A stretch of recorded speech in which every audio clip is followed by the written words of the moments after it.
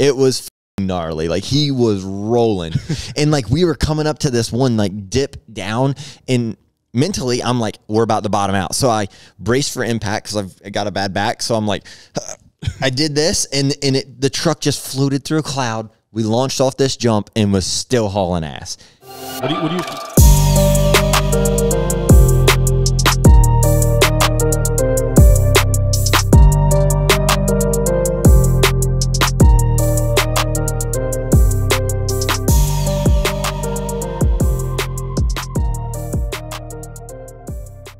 What's up, everybody? My name's CJ Faison. Welcome back to the podcast on the second channel here on the vlog channel. Looking for the main channel, that is linked down in the description. And today, it's just Chris Baird and I. We're shooting a podcast for whatever reason. We're back on the podcast grind. We have been so freaking busy that we've not had the chance to film one. But we got some cool stuff that we've been working on.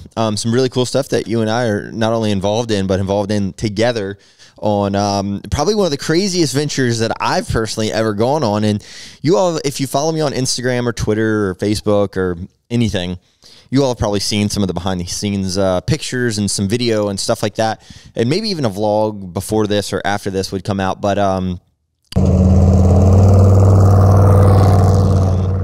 we're going trophy truck racing, which is insane. Us, of all people. Are they sure? I don't know. Like, I questioned Jonathan and Jordan's choice to let us drive and navigate this trophy truck. But hey, I mean, I do think that if I was wildly out of control and just not built for it, then I think that would be completely different. But meeting Jonathan and Jordan Brenthal, they own Brenthal Industries, Baja Kits, all of the above. Well, all of the above. I can't even talk this morning. But yeah, they're great people. I actually have the Baja Kit shirt on today there, Chris. So yeah, check that, man. So anyway, we're racing trophy trucks. Our first race is December 1st through the 4th, and that is going to be with the Legacy Off-Road Series. And then our big, I would call it debut, like the big one. The big kahuna. Is the Mint 400 in March, and that is going to be in Primm, Nevada. And there could not be a more exciting thing that I've ever looked forward to in my entire life other than this. This is it. Like, what do you race after this that is cooler and better than a trophy truck? Like F-16s, maybe? I don't know. We join the military? Like, how else do you? I'm not joining the military. I'm just saying, what else could you do? Like, this is the craziest racing in the world. It is. And I want to jump into this. I'm going to get so much hate from the dirt track, circle track world from this. Who? No, I'm not. And this is not me saying like, oh, I'm better because I'm racing trophy trucks. No, I want a challenge to myself. Like, and that's what this is about. I want to challenge my driving abilities and continue to do that. It's whenever I start winning in something, it's like, all right, well, why do you want to just keep beating a dead horse, especially when you don't do it for a living? If you do it for a living, like a Donnie Schatz or somebody like that in sprint cars, that makes sense. It does. And how long did it take you to get a win with sprint cars? Like, you worked a few years up to that, right? Yeah, it took me 3.5 years. So now it's like, all right, cool, check that off, and let's just keep rolling. Because you can race a sprint car whenever you want. But yeah, I can. And I still will. And I think a lot of people are going to be like, CJ, what's your plans for 2023? And that's what we're going to discuss here today on the podcast. But I'm going to get to this really quick because this is going to ruffle circle track guys' feathers. And it would probably ruffle mine too if I wasn't the one driving. But I have to say this. Driving a trophy truck takes more talent and focus than anything I've ever raced. Because I know, let's say I'm going to use Bridgeport, for instance. We run really good at Bridgeport, right? Or Dixieland. Dixieland's a prime example to where the track is flat. It may have a rut. And I'm telling you right now, I will never bitch about a rut at a dirt track ever again. You can't.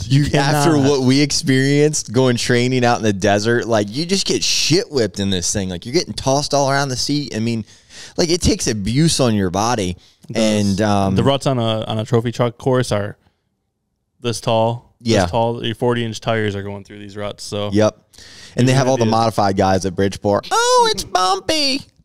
Get the out of here. You don't even know what a bump is. And the trophy truck wouldn't even budge to the worst race conditions ever. Like, I tell you what, when like they cut the track up, the dirt track or whatever. Yeah. The trophy truck would go around there and it wouldn't feel a damn thing. It'd be like riding on flat surface. It would probably bust your teeth out of your skull with, a sprint car or modified. I get that. But like, they're like, oh, the track's rough, blah, blah, blah, blah. You don't have a clue what rough is. I didn't. Oh, I used to God. bitching. I was one of the people I would complain. Oh, the track's rough. There's a river out back with some water down. I've said that too. And ultimately it's just a different style of racing. And I truly believe that it takes an immense more amount of focus to run a trophy truck and the talent of reading the course. Yeah. Maybe give a breakdown. People might not even know what this means. So you're not on a necessary like track.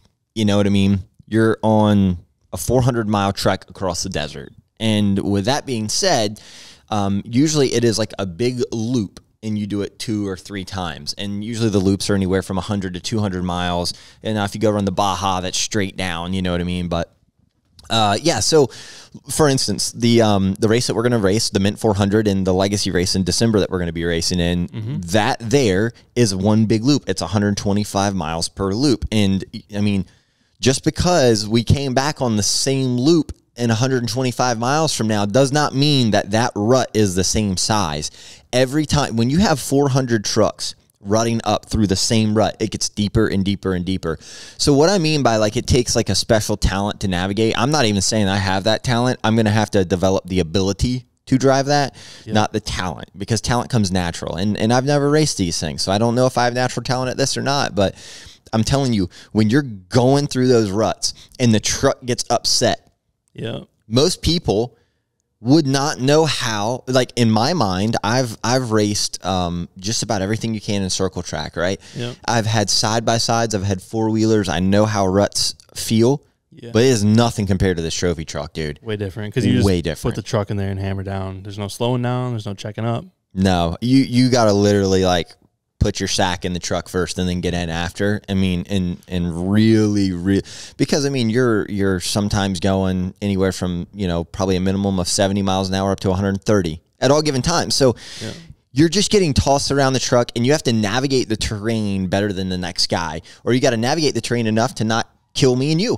Yeah, it's a 2-person job. It's just you couldn't do this by yourself safely or efficiently. No, and that's one of the things that maybe you all don't realize either. Chris, when we say he's co-driving, he is the navigator. He's letting me know there's a L1 into a right 4 over crest into a L2 and then a straight.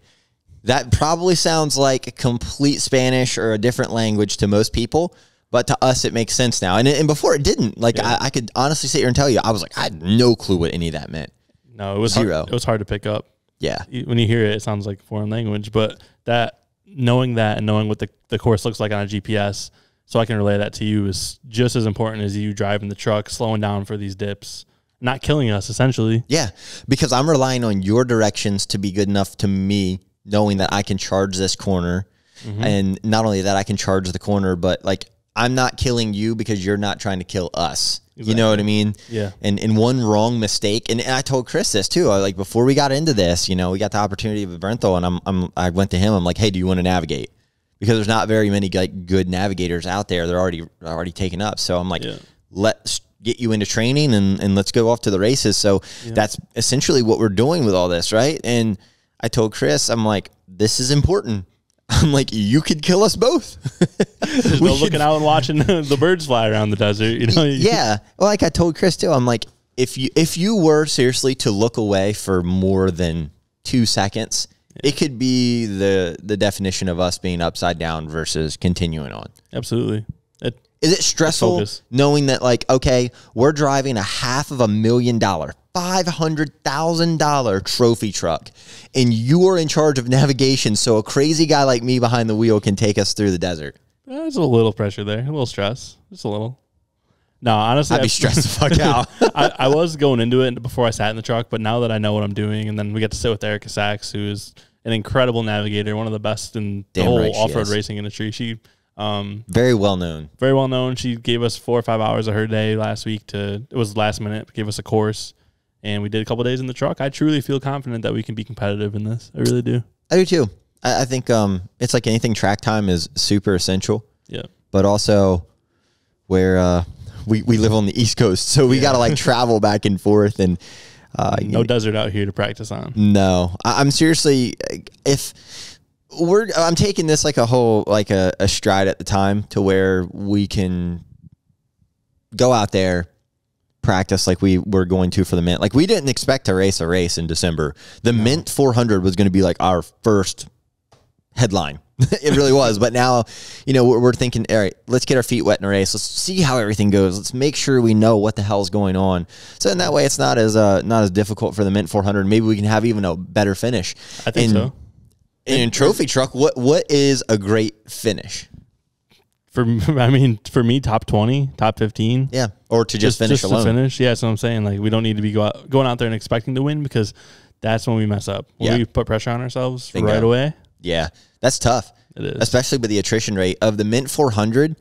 Over 60% of the field crashes out of the Mint 400, because this is the most prestigious off-road race ever. Really quick, if you have not joined Club Motivated, go to your app store right now. It's $9.99 a month. There's a ton of stuff. I'm not even going to list all of it, but we're having a ton of fun on there. We're doing FaceTime calls with members. We're giving out like dinners with me and you. I'm taking you all on trips. I'm doing all kinds of crazy stuff, so you're going to want to join that. Go to Club Motivated in your app store, install it, create a profile. We'll see you there. Now back to the podcast. Yep. In the United States. This is it. It's like Baja 1000, Mint 400. They're like... Yep. They're head and head. I mean, you have a saying, though, and your saying is literally the most perfect example of how we're going to race. Yeah, to finish first, we must finish. And that is literally it. I mean, when you have $500,000, I mean, trust me, I can't even front right now and be like, oh yeah, I'm going to be slightly conservative just because I have a literal $500,000 piece of equipment underneath of me that I'm strapping myself to, and that I'm responsible for it. I'm responsible for you. I'm responsible for me, the safety. There's no Geico insurance policy on this bad boy. Hell no. It's your wallet. Your wallet is your insurance policy. They wouldn't insure that shit for the value that you pay. Nope. Everything is cash.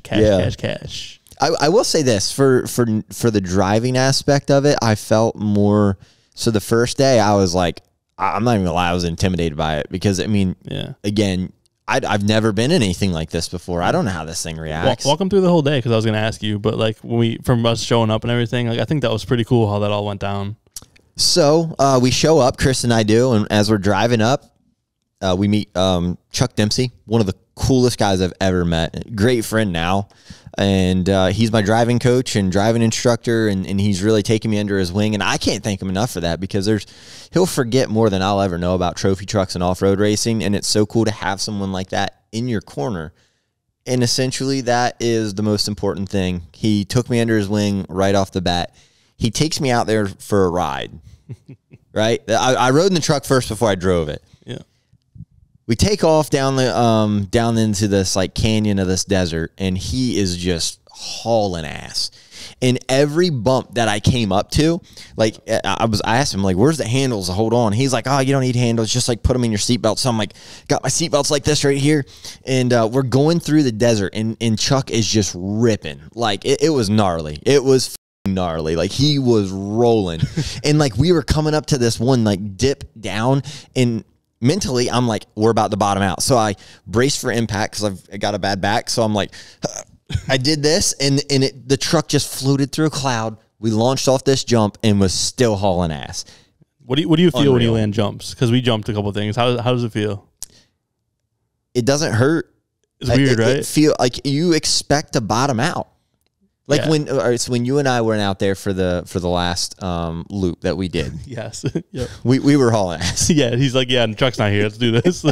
Chuck wasn't in the truck, and I was just hammered down. We were ripping. We hit this one jump. You got to tell that, because it was a little much. It was wild. Yeah, because Chuck took me for a lap before he let us go free together, me and CJ. So I'm riding around the truck. Same thing. He's wide open, pedal to the metal. And we hit some jumps, but nothing crazy.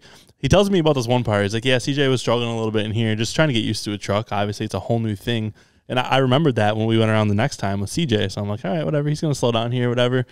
CJ fucking gets on the gas, ramps it up, launches off of this hill.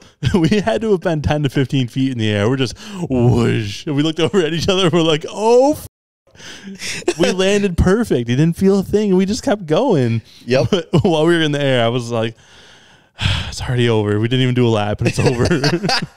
I was nervous.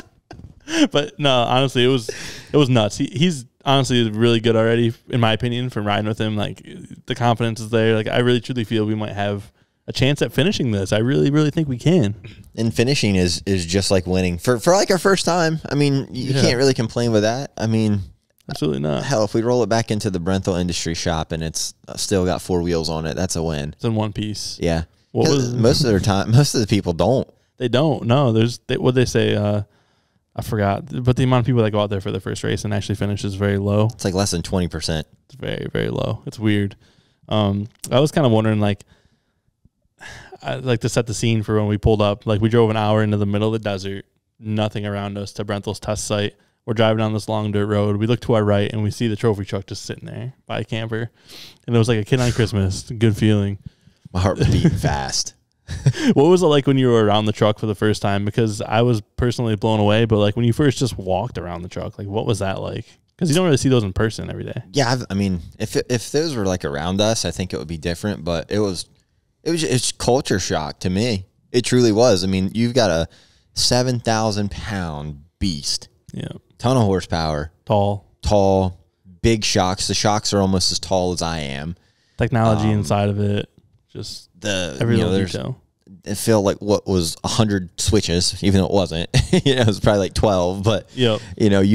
We have like identical switches on both sides of the truck. So if something goes wrong with my electronics, he can still start the truck, turn it off, jack the truck up, all that from all of the buttons and stuff, which is nice. But I don't know. To be honest with you, I don't know. I was more or less like, I wanted to hurry up and get the first day done and over with. I wanted to like knock off like the whole built up thought process of what I was about to do. So there were some nerves then. So you were nervous. I was nervous as hell. Gotcha. Dude, I mean, it's one thing like, okay, I'm glad that I can do this, but I don't want to wreck a $500,000 truck. But if I did, I'm okay with it. Kind of. You know what I mean? Yeah, no, it makes sense. So it's like, but I don't want to do that on the first rip. No, get through day one. It's gonna happen. It's gonna happen. That's normal. I'm gonna end up wadding one up one day and yard sailing it, and it's just that's what you have to do in order to win. Like, these guys push so hard. Yeah, it's tough. You get flats. Your drive shaft goes. Alternators go. Well, how about this? We don't know the race course. We have a GPS for that. That's it. Yeah. I've never been through that rut. I've never been around this corner. That was one thing Chuck actually was like a little nervous about, as I charge the corners really hard. And I think that's like sprint car brain pulling into off-road brain, and you don't do that. Like, off-road brain is like check up, set the truck, then get on the gas at like the apex of the corner type thing, or wherever you're turning. Kind of slow down to go fast. Yeah, where I'm like, I love charging the corner. Like, there was this big wall, and I charged that thing so hard, and he's like, okay, you can't do that. You can't do that. And I'm like, why not? It felt great. He was like, another 3 miles an hour, we would have gone up and bicycled. But again, it's sprint car mentality. I'm like, run that son of a bitch up there in that bank. You can cut down and shoot off. And you don't do that. Yes. You run in there, and then you kind of throw the truck into the corner and then go. It's just take everything. I'm telling you, I think circle track racers are probably the worst people to put into these trucks. Yeah. And they kind of said that. Jonathan said that too. Yeah, he said circle track people usually take the longest to learn or come around about, with trophy trucks, because you take everything you've ever known, throw it out the window, because not a single thing that I do in a sprint car or dirt track car or even NASCAR or anything applies. And then you got a guy like Robbie Gordon, who is probably the most underrated driver of all time, like overall. Yeah, he's so good at the trophy truck stuff. That guy is scary to watch, dude, but he's like scary in control. Yeah, like if you guys want to have an idea of what's going on, what we're doing, like look up some Robbie Gordon videos. Like, yeah, put in Robbie Gordon trophy truck. That dude sends it.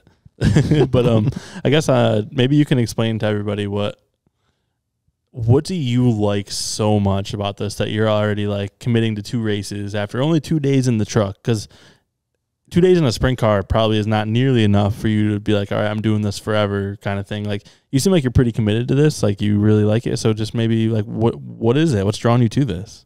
The challenge of it. Like, I'm not saying dirt track is not a challenge by any means. Takes a tremendous amount of talent and effort, but there's only so much of a challenge that you're going to get at the same exact track. You know, everybody always makes fun of people who run, you know, one track and call them the one track hero. Yeah. They go anywhere else and they can't do very well. I just think it's the I'm teaching myself more versatility than anything, and I like that. You know me. Like, once I get something up and going, it's boring. Yeah. It really is. And I'm not saying sprint car racing is boring, but it's like, okay, we won 5 races this season. That was cool. Yeah. We're probably going to repeat that next season, I would imagine, if not more. I would think so, unless equipment gets worse or something. Yeah, I mean, unless I just lose focus with this trophy truck deal or something. Gets like tighten bolts up or something. Yeah. There's no way, you know? So, I mean, yeah, I mean, we're confident. Our sprint car program is where it needs to be. That's cool. Now, and for me personally, I just don't feel like staying in the dirt track realm of things is doing any good for me. I've made more connections and more friends, like solid friendships, in 1 week out in California when we went out there than I've made in the past 10 years of dirt track racing. Yeah. Those guys out there are a different breed, man. They understand relationships. They understand how things work. The whole sponsorship aspect is completely different. You can barely get anybody to throw, you know, 10, 20, 30, $40,000 at a dirt car, but they'll throw that at it for one race for a trophy truck. Coverage, lots of coverage. Yeah. They understand the importance of these events too, you know. It's just I think the value, it's just more value out there. It is. You've got diehard fans, and here's what I think really hurts dirt track racing is we're losing dirt tracks at a scary rate. Yeah, they really, really like are. Grandview almost sold or something, and then it didn't sell, or I don't know what happened there, but there's a couple of speedways around the United States that have closed down now, and the reason why they closed down is because, I'll say it like it is, flow racing hurts the spectatorship of it. Yeah. And, it's usually the fans that are commenting online. They're like, oh, no, it's not. Yes, it is. Yes, it is. Look, the grandstands are becoming less full, and then they want to blame it on the track. Well, the track's dusty, or this or that and the other. Well, okay, I get that, whatever. I mean, just times are changing, right? And here's what's happening with off-road, in my opinion. I've been a fan of off-road racing, but I've not been, diehard enough to go to one. Yeah. When you go to an off-road event, it's a whole build-up. It's a big event, right? And some of the racers around, at Bridgeport, they're like, oh, we could have done this in one night and blah, blah, blah, blah, blah. Where those off-road fans and drivers, they eat it up. Love it. The ability to camp, the ability to hang out and go to vendors and stuff. You don't see any of our vendors setting up at the racetracks, displaying product. It's only at the trade shows. Where it's complete opposite. Off-road, you got King Shocks, you got Method Wheels. I mean, all of your heavy hitters are all there, and they set up stuff. But also, they're selling direct-to-consumer people who have a side-by-side that go out in the desert and want to pretend they're driving the trophy truck, and they want to have the same products as a Justin Lofton does or something like that. Yeah. Side-by-sides have made that possible now because those guys, like you said, that don't have trophy trucks, can, like you said, they feel like they're doing the same thing, but they can ride the same course, which is good. Yep. So, I mean, that kind of helps a bit, It's also different because here on the East Coast, we have nowhere to ride. We could not take, we can't go ride four-wheelers anywhere really around our area at least, but. It's everywhere. Everybody just shuts down tracks and trails. The same thing with dirt bikes. Tracks get shut down because, they make noise 3 hours a week. And, the old people that live there don't want to hear it. Like, God forbid, people are out having fun, living their lives, Or the Karen and Kyle that move in, right next to the racetrack and build, a brand new stick-built house. And they're like, oh, it's dusty. Did you not look at Google Earth or Google Maps or maybe look around before you built here, sweetheart? The track was here 50 years before you were even born. So hate that stuff. Yeah. I just think, I don't think we've seen the pinnacle part of off-road racing yet. I think I think we're kind of getting to the peak of dirt track racing. I think we're maybe almost at a plateau, and we're going to ride that for a little bit. Yeah. Because what can you change? Nothing. I mean, I listen to my brother-in-law, Doug, all the time. When I'm talking to Doug about certain things, like how can he improve and how can he do this and do this and that, I just... Been there, done that, right? For about every idea? Just about every idea has been had. I mean, it's just dynamics, man. Just some stuff is meant to work better than others, and I think off-road racing is... I just think it's more fun than circle track racing. I honestly do. I want to continue racing sprint cars. I might do it for another year or 2 or 3, or I don't know how long. You might always have a car. You never know. Yeah, I might always have a car, but I can... Maybe not 4 cars. Maybe not, yeah, not 4 cars, but maybe a car or 2 cars and be done. I don't know. Definitely. Let me get this first race under my belt, and we'll see how this goes, because there's... I look at this too. We spend 8 hours a day in the shop sometimes, and especially Chase. Chase busts his nuts getting all this stuff ready, right? Get the car down. For 25 laps. Yeah. And then the people we race with, they bitch when you add laps. Oh, that's more laps on the car, on the motor, on the tires, and all this kind of stuff. It's like you spent the money to go have fun, and then you're backing your fun having up. And where I can get in one of those trucks out there with Brenthal, and I'm in the truck for 8 hours. Yeah. I'm in the truck. Think about this. This is kind of crazy. In one race, like at the Mint 400, I'll be inside that truck more. In one race of the Mint 400, I'll be in that truck more than I will sit in the seat of my sprint car for probably the entire season. Whole season in one day. Kind of crazy to think about. That's absolutely nutty. I don't know. It's wild to think about that. And I guess, you know, talking about the people, like you said, we've met so many amazing people over the past week, however long we were out there. It just got me thinking, and it's not at everybody, but, you know, I've been around Bridgeport the whole year. A lot of the drivers and the dirt car stuff really seem unapproachable, which is something to me I've always found kind of weird. And then people complain about the tracks being, like, I think a lot of the reason that, like, maybe these tracks get shut down, like you said, is people complain. You say that's not the reason why they get shut down, that people complain, but people complain a lot about the tracks, right? All the time, yeah. So it almost seems like the people are miserable. They don't want to be there. They're unhappy. And then whenever you try to make it better, they complain more. Like, what is it? Like, what's the stigma around the race car, like the industry? Like, why is it like that, I guess? I'm just wondering why everyone's so unapproachable. They seem miserable. Like, because, again, you go meet someone like Chuck. Us working with Chuck's like us working with Tom Brady, trying to be good football players. Like, he's a legend in the sport, and he literally went ghost hunting with us because he wanted to. He was bugging us to go. Like, we wanted him to go, but like, he's like, "Yo, are we going tonight?" We're like, "How? If you're serious, we'll take you, bro. Let's go." I just don't know why it seems like such a weird. Like, it's a cool sport, like the whole circle track stuff, but you guys seem like dickheads. Is what I'm saying. Like, why aren't you guys more friendly? I don't understand it. What's your opinion? I kind of can't say that you're wrong. I don't know what the stigma is. But I think it's like this. I don't want to say any of these guys' names wrong, but all right. So there's probably only 2 people I know in dirt modified racing, like your pinnacle people, which are Matt Shepard and the other guy. Damn it, Stuart Faison. Gotcha. Jeez, I'm having a brain lapse here. You get guys like that like they're.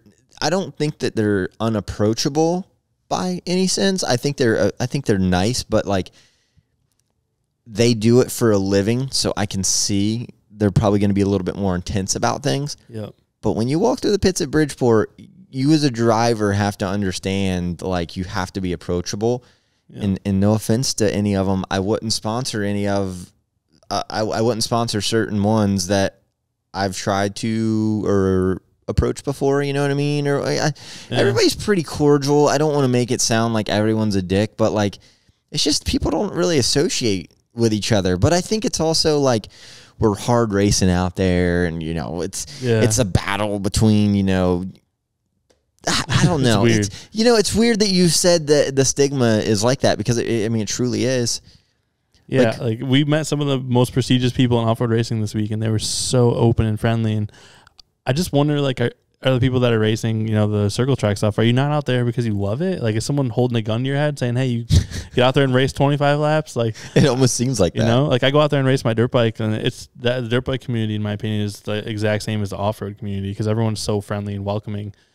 I don't know. It seems weird to me. It is weird. I don't even know how to like kind of go down that narrow path there, but it's almost like if you're not doing something for that person or helping that person out, they have nothing to do with you when they could have everything to do with you and get more out of it. So like I don't know, man. I don't know if it's like the cold weather just makes everybody bitter and it takes them all summer to thaw out. And then by the time they thaw out, it's time to freeze again. Yep. And like everybody out there in California is just laid back, chill. Sunny and 75 all the time. Life's good.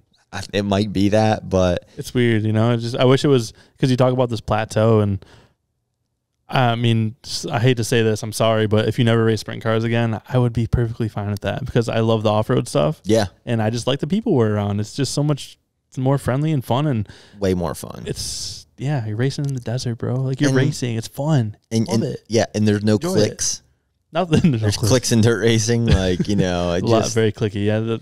I'm sorry, but you guys know that CJ, you know, likes to hang around the women. He's got some women hanging around his pits from time to time, and it's one after the other. He doesn't like the one that you know is friends with that one, and this one doesn't like that one. But why? Why do y'all hate each other? Like, just be friends. I think it's just a girl thing, really. I think they just. It's the guys though too. It's the guys and the girls. It's everybody. There's a lot of clicks. I'll tell you this. I'll tell you a story. I think you may have heard this one. The Atlantic City. I went up there to watch the indoor races one year. I'm not sure. I don't think I heard this one. So I went up to Atlantic City one year to took two of my biggest customers from the auction up there, and we're up there. We're hanging out, and I don't know what it is, but women naturally just kind of flock to me. Well, there was this one girl that she was surrounded by. I bullshit you not. At least 10 to 12 guys are around her trying to talk to her, trying to buy her a drink, and like she's really just not having any of it. And she sees me and she's like, "Oh, hey," and goes through them, comes over to me, and I knew of 6 of these people. So half of them I knew their name, but I don't know them personally. I'm not friends with them.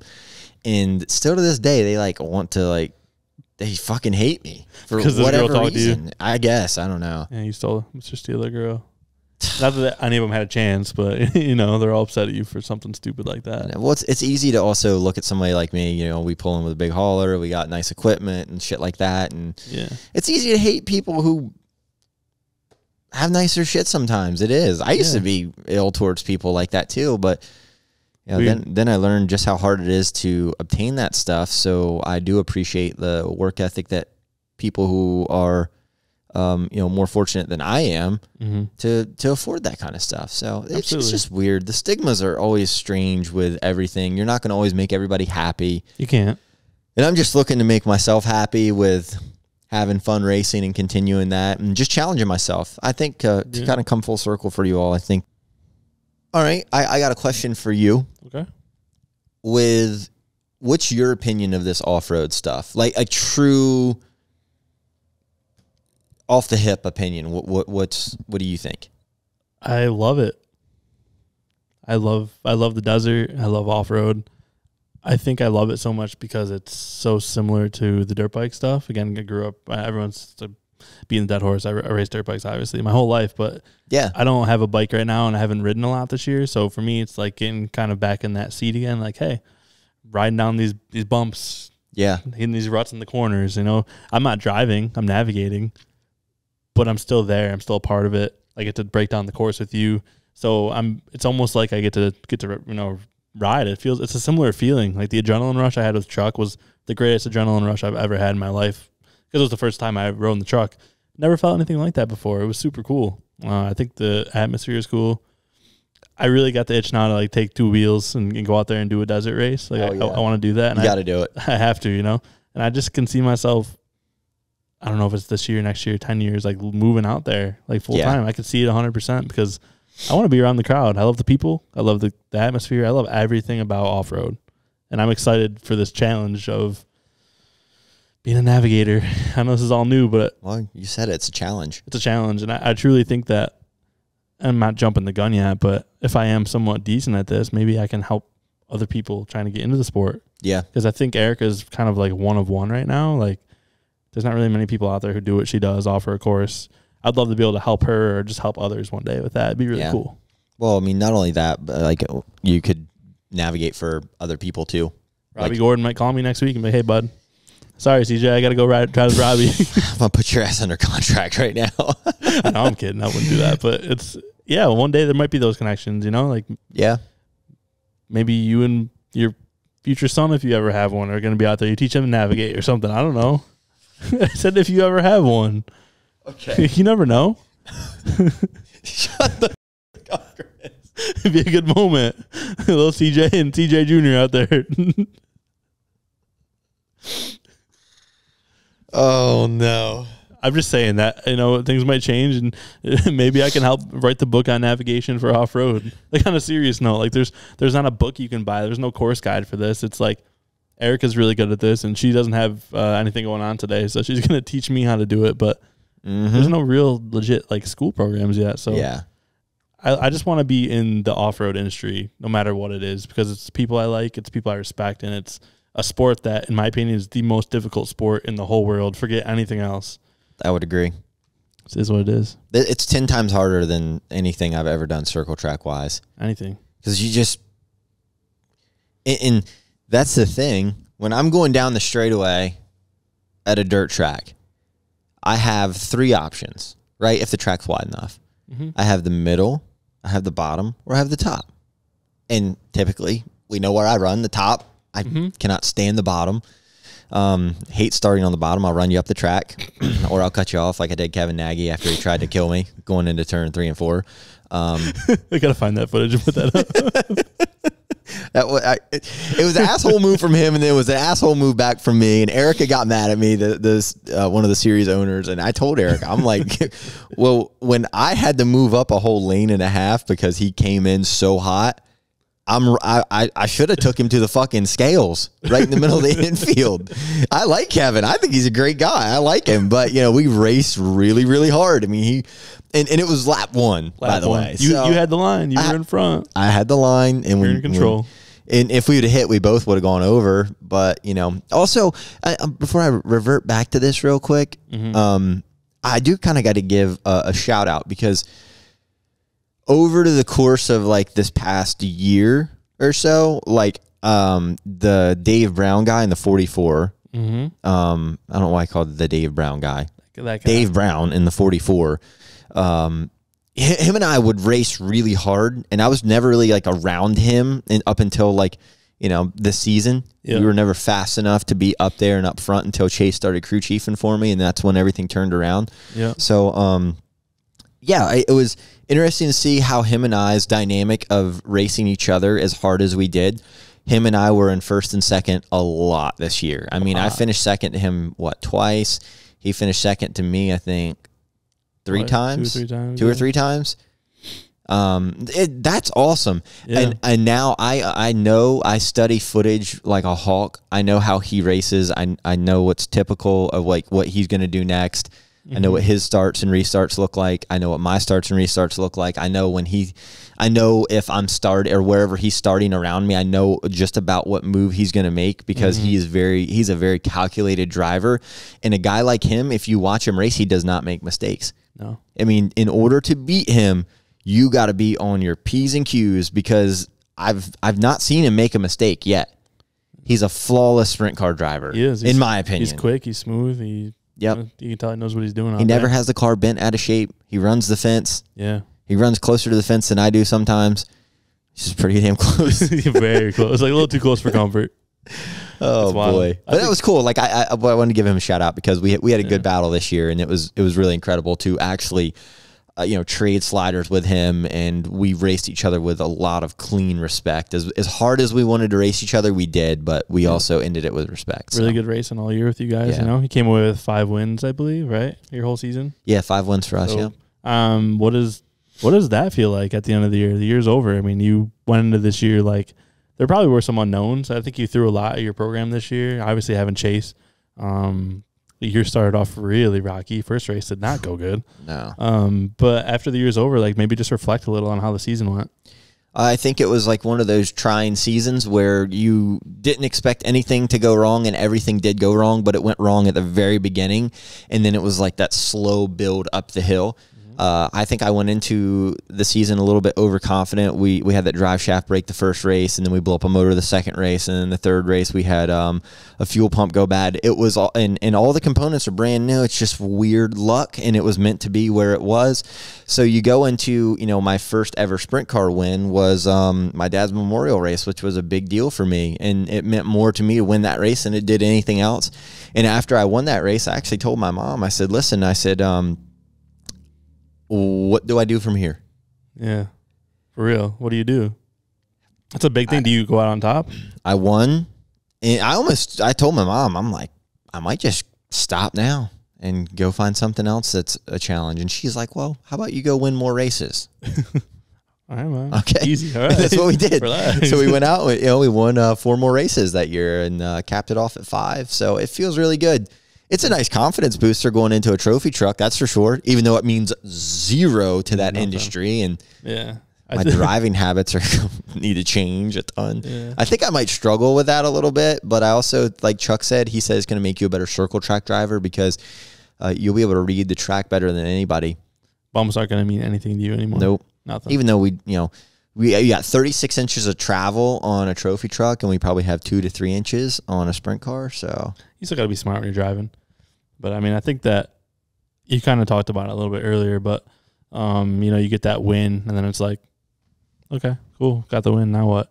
I think the importance is like, you can apply this to everything in life. The journey to get there sometimes is better than the actual end goal result. That's why it's good not to set goals and just appreciate every moment. Cause I think about all the nights that we had and the milkshake runs and me and Chase at the toter. Like there's so many things that I can't talk about that I could talk about.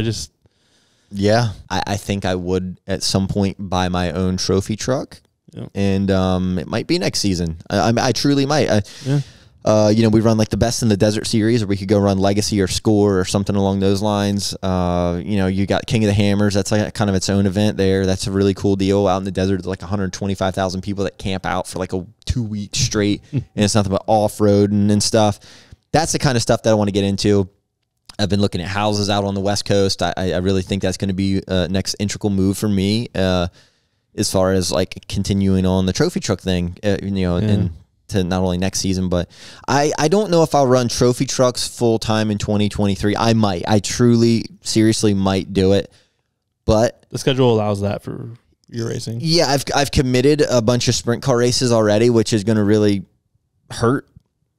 As much as I want to go do this trophy truck stuff, but 2024 I could consider myself probably full time in a trophy truck, and probably maybe the same amount of sprint car races too, but just not as heavily involved as the schedule might be. So I don't know. Maybe we bring a car out to California and we do some races out there. Chase, pack your bags, buddy. We're going West Coast, buddy.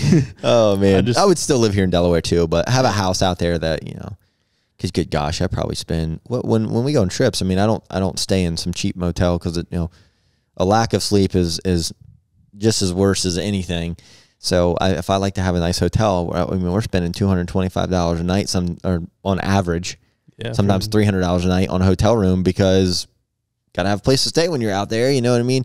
And we could stay with friends out there and stuff, but it's just, I hate impeding on people's space. I really do. Yeah. I even thought about just buying like a big motorhome, putting it at like, Brenthal shop or something if they let me keep it there. I think you got some options there. I truly think you do. I mean, you're already talking about buying a Raptor to leave out there because we got to have a pre-runner. Yeah. So I don't know. I just imagine having like a community like that's out on the West Coast, having that on the East Coast when you came back to be able to go run out off-road races. Nice. I just wish that we could get something going here because there's nothing like that, not even remotely close. There's probably, I think there's all right, so my dad paid for most of my racing career up until about 6 years ago. Yeah. And then it was all on me. Yep. Everything's on me. Do your own thing. It's not daddy's money paying for my racing. It's CJ's money paying for his own racing. Yep, so true. When you look at terms like that, I'm sure there are a lot of fathers out there that can afford to spend money to go trophy truck racing, and I'm sure Junior's going to love it. But at the same time, I don't know. It's just You got to travel all the way across the country to race. And I just don't see people from this side of the country traveling all the way over there to run a trophy truck. I think if there's something over here, I think you got something. Yeah. But there's nobody around here is doing anything with trophy trucks or off-road racing in general. Plus, we're able to go out there and film haunted videos or skinwalker videos. We're able to kind of double dip a little bit. So our trips are a little bit more than just going out there to drive. Like, we're working. Yeah, we worked our ass off this last trip, dude. Yeah, we would test during the day, and then as soon as we got back, we'd get back to the hotel. We would take showers, get changed, get out there for the night, travel a couple of hours somewhere, film, travel a couple hours back to the hotel, get up early, travel an hour and a half to Johnson Valley from Palm Springs. We worked, dude.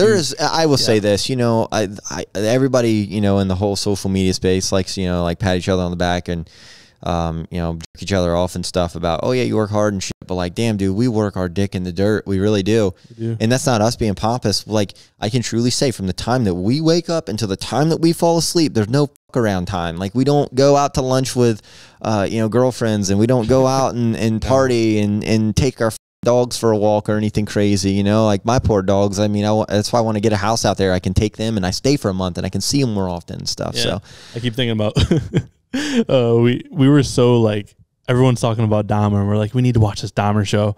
We were watching it at like 1 o'clock in the morning every night. We'd get through like an episode and a half. We both be zonked out on our couches. It took us like 4 weeks to finish Dahmer because whenever we had time, it was like 2 in the morning. Like, one episode. Come on, do one episode. We had to watch this thing because it was like trending on Twitter. So we're like, fuck it, we'll watch it, right? So Chris is all the way across the other side of the living room on a couch, and this is Chris. It is. After midnight, I am out. It's not good. Yeah, you struggle after midnight. I thought you were gonna kill us coming back that one night. I was Jesus, he was all over the road. I'm like, you may drive. He's like 20 more minutes. Like, I'm good. I'm like, if you kill us, I'm gonna you, dude. No, as soon as he said that, I was like, oh shit, you're right. I am swerving a little bit. I'm good. We're good. Everything's fine. I'm telling you, after midnight, I should not be behind the driver's seat. I shouldn't be doing anything that requires attention. Not for me. I think the Mint 400 is going to be interesting because we have to drive at night. Well, it goes from day into night. Yeah. I know, and it's me driving, so I mean, we'll be all right. But that's true. That's true. Knock on wood. That's going to be a wild lap. An hour, hour and a half, 2 hours in the dark, pitch black. Yeah, I think it's around 2 hours in the dark. That's rough. I just hope that people. I guess for me personally, like, I think it's a lot harder to get into circle track racing where the desert stuff is super cool because you guys really can kind of get a taste of it. Like, if you can jump in someone side by side or get on a 4-wheeler and rip around. So hopefully people find interest in this, and we hope you watch the race. We hope you guys check out, see what we're doing, because this is super cool. And absolutely. On so many levels, and we're going to do everything we can to get you guys involved in this as much as you want to be, honestly. Yeah. So what we're doing is we're actually going to, if you have not joined Club Motivated, it's an app that we created. It's a way that you can get involved with us way more. This is kind of a shameless plug for that, but if you want to win a trip to the Mint 400 or you want to win tickets to the Mint 400, we are doing a massive cross promotion with not only the Mint 400, but the owner of the Mint 400 is willing to do a lot of cool stuff. So we have not come out with a press release, an official one or anything like that, but when we do, it's going to be game on, throttle down. Social media is going to be flooded with the Mint 400, CJ Faison and Chris Baird. So go join Club Motivated. It's $9.99 a month. There's 3 giveaways every single week. Monday, Wednesday, Friday. You can have the chance to win something.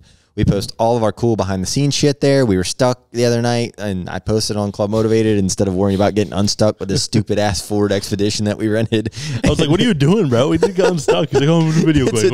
It's a 2-wheel drive Expedition that we rented, and it is what it is. We won't get into that. But there's some really cool stuff on there. So you could be selected to go to the Mint 400. Maybe you live in Australia. Listen, if you get randomly selected, I'm buying you a plane ticket from Australia, taking care of your plane, your room, your whole travel expense. I'm taking care of that with Club Motivated. So go join that. Doesn't matter where you're from. And Chris, I don't know if there's really much more that we can say about this off-road stuff other than that. Like, There's travel stories. There's haunted videos. There's stories for everything. But the trophy truck stuff, I think we got it pretty covered. Yeah. Let's finish this off with like a funny story. What's a story that you would want to tell, or that you want me to tell? What's a story you think the audience deserves to hear? Go fuck yourself. I see it in your eye. You could talk about Slab City. You could talk about the doctor. You could talk about karaoke night at Slab City. Any of that stuff to me was just so interesting. The sex therapist, the Tower of Enlightenment. My friends think I need a sex therapist for some reason. Shoestrings. God, I can't wait till we open up like an After Dark podcast. I really can't. There are so many stories. What do you all think about this? So hang on a second. This would have to be behind a paywall. I'm sorry, guys. It would have to be behind a paywall. But go ahead. What if we put the After Dark podcast on Club Motivated? I think there's going to be a lot of planning, but I think we could do it. I unfortunately have some. You always have like that one friend that he's got like some wild stories. It's him.